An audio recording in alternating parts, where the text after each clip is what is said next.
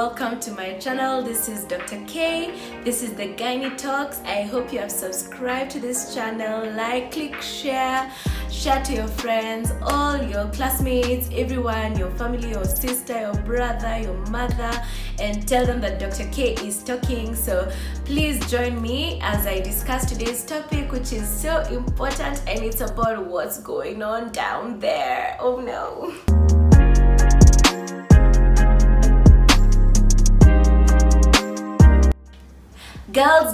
Girls, have you had this experience where you've gone to the bathroom and you just don't like what you see, you don't like what you smell, you just don't like how that discharge looks? Sounds familiar? So many people have gone through it, so you're not alone. I know there's so many questions you might want to ask. Why is this vaginal discharge white? Why is this one too much? Why is it red? Why is it green? You know, different colors. And why, gosh, why is it smelling that way? So let's break it down from the beginning. What's normal vaginal discharge? Now you remember, take it back a bit to when you were very young and you were just about to start your period. There was just that something that would come out a little bit before your period starts. Now that's a normal discharge. A normal discharge should not be foul smelling. It can be white or it can be clear, and it should not be foul smelling. That's a normal discharge. The amount should be moderate, not too much in a way that you have to wear a pad. Now that's normal discharge. In your cycle, you usually have some changes in your normal discharge. Assuming you're just about to have your period, there's usually little to almost no discharge. After your period, you'll have a bit of brownish reddish discharge. After that, you're going to have white discharge, but not too much, and it's going to be like not too slimy, or it's just going to be very moderate. Look at the time when you're ovulating. That time you're going to have clear discharge, and then it will be a bit sticky, like you can be able to like literally pull it, and that's called the spin bucket sign. Very big word, but it's a sign of ovulation for those ones who really need to know when they're ovulating. After that, it becomes a bit whitish again, and then it clears as if it's going to end, and then you have your period. Now that's a normal discharge. Let's talk about the abnormal ones, because these are the ones you'll be like, I need to call a gynecologist, or I need to really talk to somebody, or there's just something wrong and you want to talk to your partner, or you want to talk to somebody about it because it doesn't stay very well with you, and you can smell it and you're uncomfortable. Sometimes it's too much, you might have to wear your pad. So what colors are a problem? Let's start with the white one. The white one could be normal, but when it becomes too much, or when it becomes thick and heavy and it looks like cottage cheese, or just maziwa lala, you know, all know how maziwa lala looks like, that, those blotches of white, that is candida infection. That's classic candida infection. Could be associated with a bit of itching, and sometimes might change from white to have a tinge of yellow. So if you have that, that is a very common infection. It's usually by a fungus, and it is also called thrush or candida. Those are the two other names we use as doctors, and it is very easily treatable. Sometimes we tell you to change your diet. You're able to eat healthy vegetables and fruits. We will tell you to reduce your sugar intake, and then if you have any immunocompromise in terms of a disease that is reducing your immunity, we usually tell you to manage that problem. Like if you're diabetic, you're going to probably have a bit of candidiasis if you're not controlling your sugars very well. If you also have things like HIV, any immunocompromised state, sometimes if you use this steroid medication that will reduce your immunity, you might develop candida, not just down there but also in the esophagus. That's where you swallow. So that is candida, very common, but very treatable as well. Some people get recurrent candidiasis.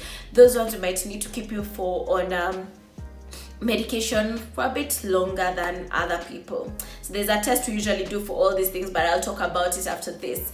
If you have too much of your normal discharge, that could be a physiological problem, not a physiological means that's a normal thing. If you're pregnant, you might have a bit more discharge than what you're used to, so that is expected. It's called leukochoria. Big words but small issues. Now when I move to the other colors, these ones now you really need to be careful about. If your discharge has turned color from white to yellow green, then that means you have a bacterial infection, which could be or associated with sexually transmitted infections. Of common, we usually have one called Trichomonas vaginalis, which may present as yellow-green discharge. Very foul smelling, fishy odor, not good. So you will need medication. Yes, it's treatable. The earlier you treat it, the better. If you have a purulent discharge, that one looks like pus. That also is an infection, which could also be a sexually transmitted infection.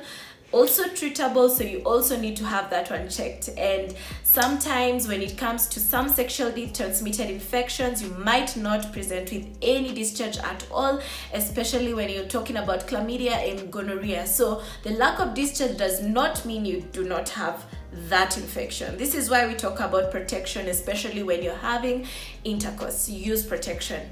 Then another one, if you have gray discharge, that one is by something called bacterial vaginosis. It's very common as well. It presents as that gray discharge, could be a lot in amount, and then there's this really bad and foul smelling thing you feel. It can be so bad to the extent that you feel like something is rotting or something is smelling like it's going bad. And this might not necessarily, sometimes we say that it could be sexually transmitted, but it could be because you have changed the pH of your vaginal environment. How do you do this? When you clean yourself with things like antibacterial soaps, if you use douches, if you insert things in your vagina, if you keep things for too long, like your tampons and all that, you might change the pH of that environment. When you change that, then you change the balance of the bacteria and all those, we call them flora in your vagina, and that means then you have an overgrowth of what is causing you to have that bacterial vaginosis. It's very common, and sometimes because you over clean yourself, because you're using those chemicals and all, you now cause bacterial vaginosis. Then you clean further, and then it's a vicious cycle. So you must use the normal perineal hygiene, which I will discuss in our other videos coming up. And bacterial vaginosis is a big topic that I really want to talk to you about, because there's just so much products out there that you really need to understand and not just put anything inside there, because you might be causing worse problems for yourself. Then if your discharge is brown or reddish, it means you could be bleeding from somewhere. That is if it's not after your period. After your period, brown discharge could be normal because it's clearing out the old blood. But after that, if you have in between brown or reddish discharge, that means it could be some bleeding somewhere, either because you have an infection in your cervix or in your vagina, you have a vaginitis that can cause a bit of inflammation, and then your discharge now looks reddish or brownish.